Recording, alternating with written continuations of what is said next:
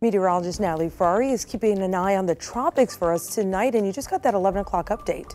Yeah, not only are we watching Tropical Storm Bret, but there's also still that tropical wave that's just been sitting several hundred miles behind it to the east of Tropical Storm Bret. I will tell you, this is still not formed into anything tropical in the sense of a tropical depression or storm, but there is a high probability Invest 93L will be our next tropical depression within the next day or two, but that one does look to actually stay mostly out to sea. So that's some good news for us.